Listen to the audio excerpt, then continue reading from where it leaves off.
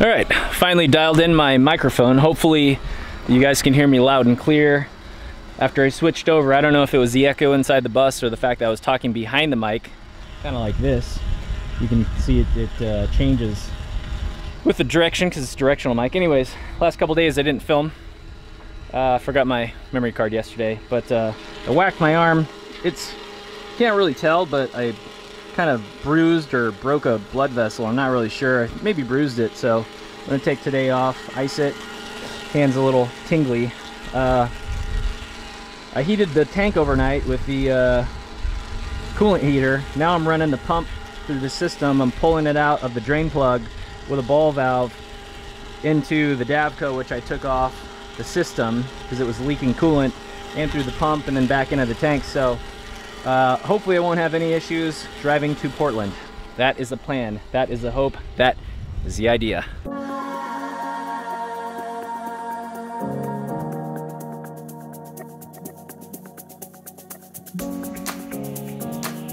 Up here, this is a privacy, I don't know, we'll call it like a clear tint.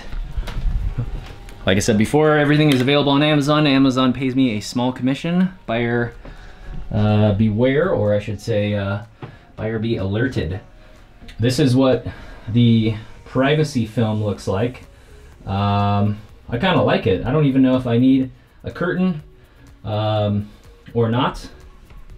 I might do a little caulking on the lower window on the corners just for fun. So anyways, I'm gonna be leaving in like I don't know, a week. I gotta get up to the BusFair. I think a friend is joining me for a ride north to Portland. And what else? I don't know. So I'm trying to do what I can here. I'm also gonna stop by and see Wanderboom. I was not very successful at installing this. There's a little gap right here, which I don't really like. So this was kind of tricky, and I just don't want to put more holes in this gorgeous armrest here. So there's kind of a gap there too. So like I said, I'm gonna stop by and see him. Hopefully we can fix that up in a day or so. But I'm gonna do what I can before I leave. And time is ticking. I can't believe it's been almost a year working on this thing. This is not what I expected. This is not what I planned for. I thought we were gonna build this thing, have a DIY series, all that, and it turned out the way it did, which is fine, totally cool. I love the way it turned out, but yeah, just wasn't expecting this kind of time investment for this project. Also, I just want to thank all of the people with awesome comments. I am not a perfect person. I am not a builder. I am like you. If you have next to no experience with this kind of stuff, we're on the same page. No building background, no mechanical background, but I'm learning little things here and there and as I go, and I'm a lot easier on myself than some people are on me, and I just appreciate the people who see the big picture going on here. You see the struggle, you see the lessons I've learned, and I appreciate all the support, and I'm looking forward to get back on the road soon. All right, so after the last time when I whacked my hand, you can't really see the kind of brown color is gone, but this whole thing was pretty bruised. I couldn't really use my left hand. If anybody's, well, Navigation Nowhere last summer did that same thing. He chose to work through it. I, on the other hand, chose to not. So anyways, have you ever done that before? Your hand gets a little weird. You can't make a fist. It hurts, it's sore, it tingles. I don't know, it just feels off. It still feels a little weird, but anyways, I'm back. I'm gonna leave in 2 real days time. So the next video is probably me on the road or leaving or something. I am not too happy about that because I've already moved locations multiple times and it doesn't make me smile. So I need to pack up all my stuff. I need to leave. It was 105 today and I am heading to the BusFair June 8th. That is in about 10 days from now.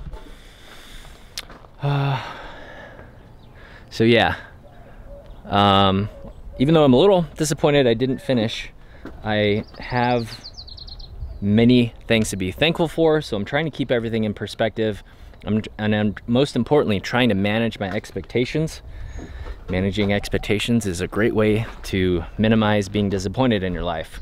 And along with that, minimizing expectation, I don't know if I'm gonna go to Alaska because time. I don't want to go up there and back. Someone mentioned before it's $4,000 round trip at $6 a gallon. If I'm gonna spend $4,000, I'm gonna spend it on getting skydive certified, not driving and wasting fuel. So there, that could be my fall winter plans. I'm gonna start packing up the bus. Well, would you look at that? All cleaned up. No more oil system, no more oil setup. I got about 40 gallons in the bathroom. So we're ready to rock and roll. Nothing else here. Tent is gone.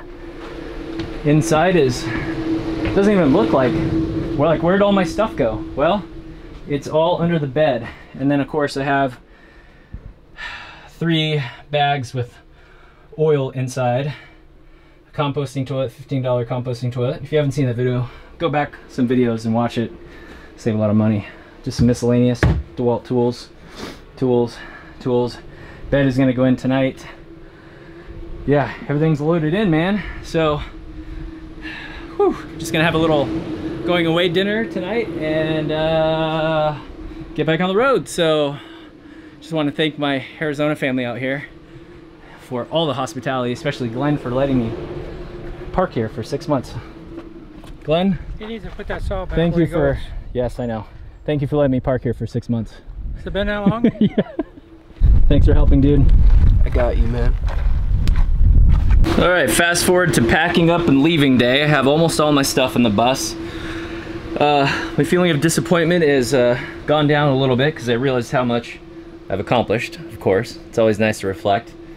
Sometimes difficult in the moment, but anyways, today's a day to put the bed in.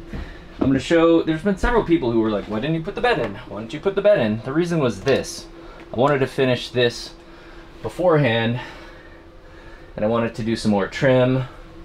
I wanted to cut this thing shorter, but I ended up just taking a chunk out of it so I can reach the latch a little easier. I also had the fans, whatever. So anyways, all these excuses, basically I just wanted it to be,